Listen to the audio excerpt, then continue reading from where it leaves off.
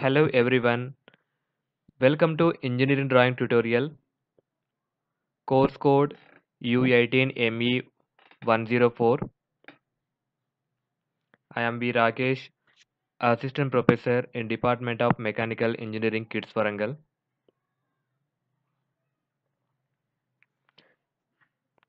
In this video lecture, I am going to explain one problem on projections of straight lines 2. The exercise is 10B, projections of straight lines 2. The textbook name is N.D.BHATT, page number 237. Let us see the problem number 2. The given problem is draw the projections of a line AB 90 mm long, its midpoint M being 50 mm above the HP and 40 mm in front of the VP. The end A is 20 mm above the HP and 10 mm in front of the VP. Show the traces and the inclination of the line with the HP and the VP. Now write the given data. Here the given line is AB. It is the true length, that is 90 mm. Here one condition is given, that is he has given the projections for starting point and midpoint. The midpoint means the total length is 90 mm. The half of the length is 90 by 2, that is 45 mm. Let us assume A is the start point and B the end point for the given line, that is AB line 90 mm. So the half of the length means A is the start point, M is the midpoint, so 90 by 2, that means 45 mm. Here midpoint M being 50 mm above the HP, that means here M point projections are given, that is M dash 50 mm above the HP, that means M dash means front view, 50 mm above the HP. Small m means that means top view. This small m 40 mm in front of the VP. He also given A point projections, that means A dash, the end A is 20 mm above the HP, that means front view point A dash 20 mm above the HP and 10 mm in front of the VP. 10 mm in front of the VP means top view point A 10 mm in front of the VP. This is the given data. Let us see the solution. Now first draw the XY line. we know the end point A projections, and also we know the midpoint M projections. Okay, by using these two projections we will construct the full length of AB. First draw the midpoint M projections, that is M dash 50 mm above the HP. Now draw the locus line. This is the locus of M dash. Next this M dash 50 mm above the HP. Next one is top view M 40 mm in front of the VP. Now draw the locus line, that is 40 mm in front of the VP. This is the locus of M. Now you can also locate end point A 20 mm above the HP and 20 mm in front of the VP. We know how to locate that points, already studied in projections of points. The end point A 20 mm above the HP from XY line, locate the 20 mm above the HP, that means A dash. 10 mm in front of the VP. On this projector line, locate 10 mm in front of the VP. This point is this point is A, top view. This dimension is 10 mm. Uh, we know the full length, that is AB equal to 90 mm. Here one condition is given, that midpoint, we know the locus of midpoint M dash and locus of M. So take engineering compass and measure 45 length, A dash as center, and draw the arc on locus of M dash. This is the point name is M1 dash, that means initial front view length. Now draw the line. This line pass through the M1 dash. Now join A dash, M1 dash and extend up to 90 mm. This endpoint name is B1 dash. A dash, B1 dash is the initial front view length. That means AB equal to true length 90 mm. Now this is the locus of B dash and B1 dash.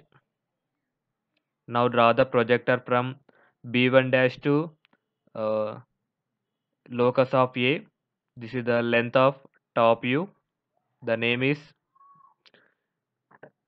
B1. B1 is the length of top view. Similarly, take engineering compass and measure, take 45 length, A as center, draw the arc on locus of M. This name is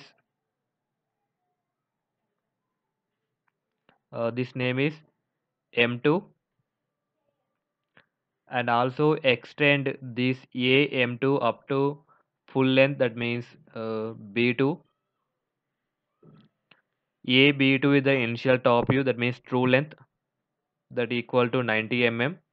Now draw the locus line. This is the locus of B2 and B. This is the locus of B2. Now draw the projector from B2 to locus of A dash. Now give the name, that means B2 dash. This is the B2 dash. Here A dash, B2 dash is length of front view. Now take engineering compass. Take A dash, B2 dash length, that means length of front view. A dash as center, A dash, B2 dash as radius. Draw the arc from B2 dash to locus of B1 dash. Uh, Here this arc meets locus of B1 dash at B dash point. This is the B dash point. Now join A dash, B dash. This is the final front view. Similarly, take engineering compass, measure AB1 radius. Here this is the AB1 radius, means length of top view. A as center, AB1 radius, draw the arc from B1 to locus of B2. This name is B. AB is the final top view. Here see the question, show the traces and the inclination of the line with HP and the VP. Now first draw the traces. Let us see how to draw the trace for the given problem. You can see here is the AB, the final top view. Uh, Now you can extend this final front view up to XY line, where this line meets. The intersecting point is H. Similarly, you can extend final top view up to XY line, where this line meets on XY. Give the name as V. This is the V point. Now draw the perpendicular line from H to final top view, or from V point to final front view. You can see here, draw the perpendicular line from V point to final front view. Where it meets, the point name is vertical trace. Similarly, from H point, draw the perpendicular line to final top view. Where this line meets final top view, the point name is horizontal trace. Here, he also asked that also measure inclination of the line with HP and the VP. Now take your protractor or mini diopter, measure initial front view with XY line. That means this A dash and B2 dash. This is the theta inclination with HP. Similarly, this initial top view makes angle with XY line, that is pi, that means inclination with VP. Next, also measure apparent angle. This is the apparent angle alpha. That means final front view makes angle with XY. That means apparent angle alpha. Similarly, this final top view makes an angle with XY line, that is beta. The answer is theta equal to 42 degrees, alpha equal to 64 degrees, pi equal to 42 degrees, beta equal to 64 degrees. This is the final solution for the given problem number 2 in engineering drawing by N.D.BHATT textbook.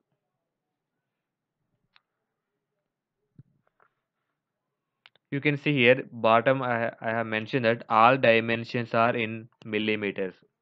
In your drawing sheet, bottom every drawing sheet bottom having title sheet, above title sheet title, you must and should write all dimensions are in millimeters.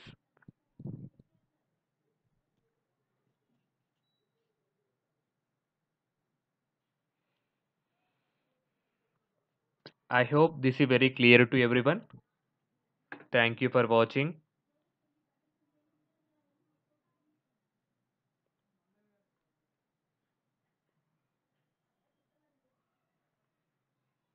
Thank you for watching.